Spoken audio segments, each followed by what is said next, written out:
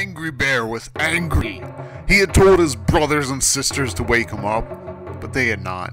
And so by the time he woke up, it was almost nighttime. The salmon were almost finished their run, and the other bears' bellies were already full.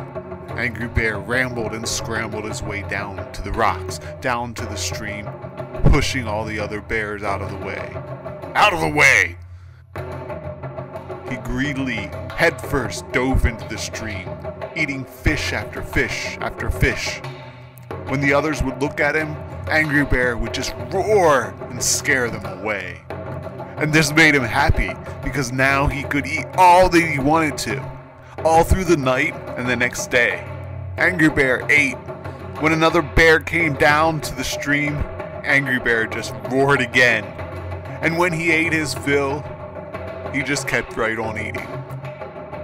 When he was finished eating all of the salmon, Angry Bear was happy, but he still didn't like all of the noise. And so he drank the river too, and he ate the forest.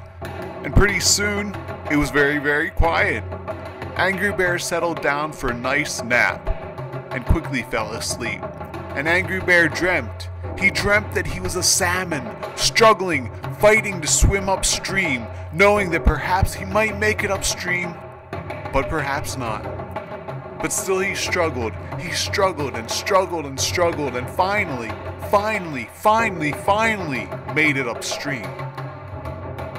He woke up and thought about his dream, and he noticed how quiet it was.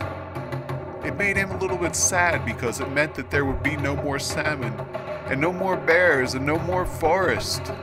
Angry Bear tried to vomit all that he had eaten, but something told him that that would not work, that it would be too violent for the fish to survive.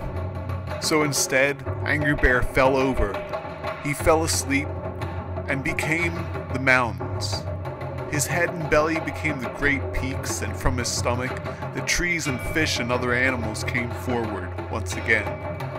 After some time, Angry Bear woke up once more and crawled out from inside of himself. But this time, he decided to become a salmon, because he wanted to experience the fullness of being alive.